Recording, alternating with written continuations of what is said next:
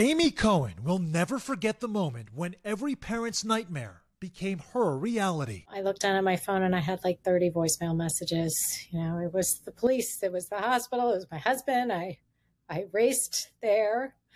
Her 12-year-old son, Sammy, hit by a multi-ton SUV on his way to soccer practice. The child's body cannot withstand being crushed by a van.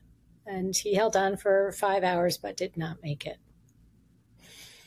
Sammy, one of nearly 4,800 pedestrians killed by cars in 2013, a number that's only risen, projected to pass 8,000 deaths in 2022.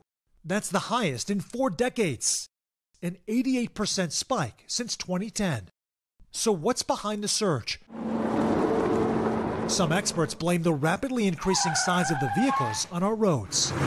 4 to 5 new vehicles sold or leased in the U.S. in the past couple of years have been SUVs or pickup trucks or vans rather than cars. And the difference between a pedestrian being struck by a sedan versus the high, blunt hood of an SUV or pickup truck could be the difference between a broken leg and a fatal head or neck injury, as deaths from SUVs rise faster than smaller cars. I find that just a 10-centimeter increase in the front end height of a vehicle leads to about a 22% increase in the likelihood that the pedestrian dies. And it's not just the size of vehicles. Experts point to other factors for the increase in deaths, like drivers distracted by smartphones and increasing rates of reckless and impaired driving. And the way many roads are designed in the U.S. makes the issue even worse. In 2021, most pedestrian fatalities happened on arterial roads, not highways or in downtowns, but multi-lane routes that radiate from city centers. Like this section of US 19 in Florida, with high speed limits, 6 lanes of traffic and crosswalks few and far between. It's a prime example of a street designed without pedestrians in mind. The outcome has been lethal. Between 2017 and 2022, nearly 50 pedestrians lost their lives here, one of the most dangerous stretches of road in the country. And there are dozens of deadly hotspots just like US 19 all across the U.S. Roadway safety is an issue that resonates in all parts of the country. Polly Trottenberg helped New York City bring down traffic deaths with its Vision Zero program, launched in 2014.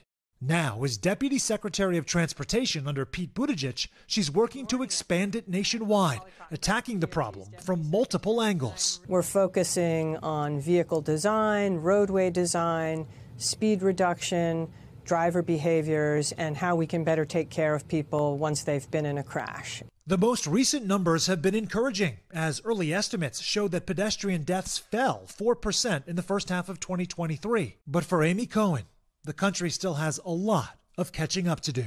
We are nearly 5 times as dangerous as 28 other nations of our peers.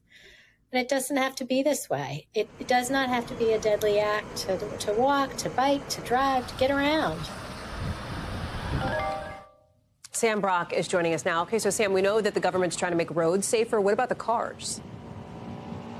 Right. So first of all, big picture, Hallie, the Department of Transportation has doled out close to $2 billion to city governments all across the country for those macro kind of changes in city planning that we just heard about. But to your question about cars specifically, Secretary Trottenberg talked about a couple of things they want to incentivize car makers to do to help people outside of the cars, not necessarily the drivers or passengers, but people outside of the vehicle. So what I'm talking about right now, automatic braking for vehicles, where if there's a pedestrian, like you see on your screen right there, the car will just stop. And a lot of higher-end vehicles do that right now.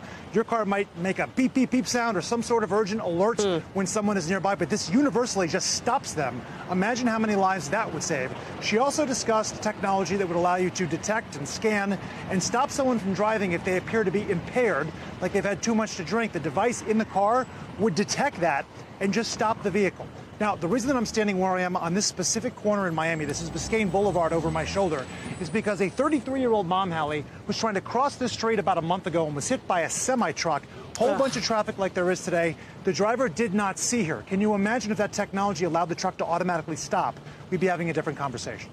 Yeah, absolutely could save lives. Sam Brock, important reporting. We're glad to have you bringing it to us tonight here on the show. Thank you so much. Thanks for watching. Stay updated about breaking news and top stories on the NBC News app or follow us on social media.